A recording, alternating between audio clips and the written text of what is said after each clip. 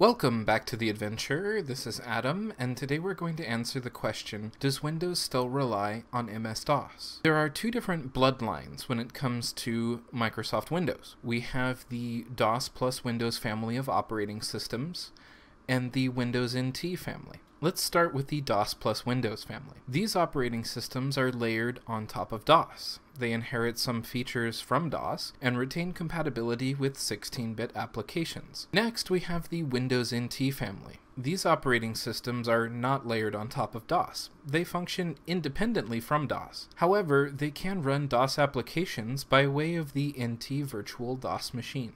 A common misconception on this topic is the DOS prompt in Windows NT. It is a window with a black background and white text. It looks like a DOS prompt, right? You can type in DOS commands, so if it isn't a DOS prompt, then what is it? Let's unpack this. To start, it is the command interpreter that prompts, not the operating system. Next, it is important to note that DOS is a family of operating systems, etc. The command prompt window in Windows NT is CMD, Microsoft's default command interpreter. To further clarify, it is a text user interface Win32 program. It is not DOS or the NT virtual DOS machine. What we have is a Win32 program talking to its Win32 console object. In conclusion, the Windows NT family of operating systems do not rely on MS-DOS. Subscribe for more how-to videos on retro tech and legacy software.